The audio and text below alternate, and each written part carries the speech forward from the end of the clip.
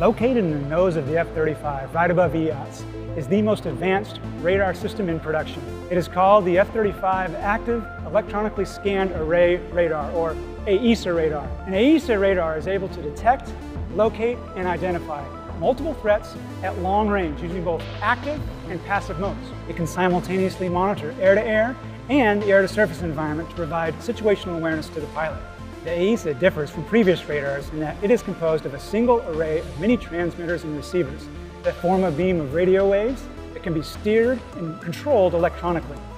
That means there are no moving parts, and the array is fast, robust, and reliable.